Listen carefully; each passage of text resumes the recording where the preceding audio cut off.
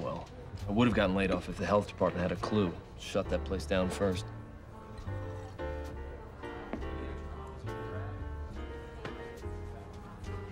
What are you gonna do?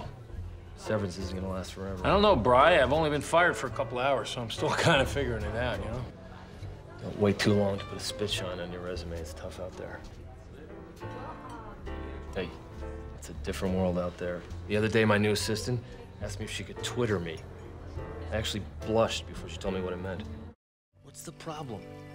This job is a fantastic opportunity. Yeah, for me it is. I mean, but what am I gonna say to them? We're gonna move to the city? Come on, kids are resilient. We'll make new friends in no time. Besides, you know, in a couple of months, it'll be like they've lived there forever. Cleveland has its upsides.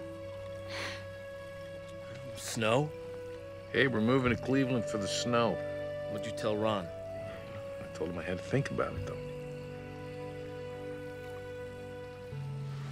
Ben, you gotta get back to what you do. You know, you can't let this go too long. How long till you have to make up your mind? I think I already have.